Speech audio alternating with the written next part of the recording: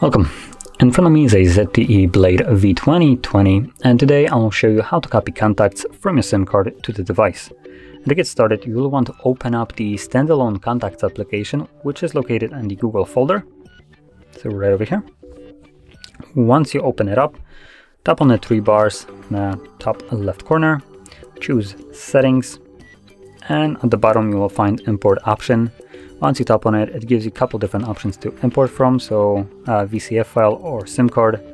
I'm gonna select the SIM card right here, like I mentioned before.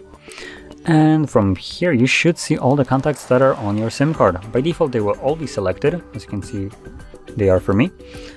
With a little caveat there, if some kind of contact already exists on your phone, that contact will be deselected and grayed out, so you won't be able to select it. That is so you won't create duplicate contacts on your contacts list. So don't worry about it.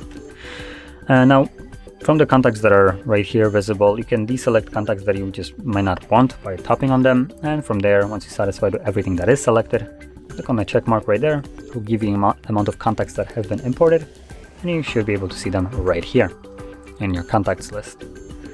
So that is how you would import contacts, and if you found this very helpful, don't forget to hit like, subscribe, and thanks for watching.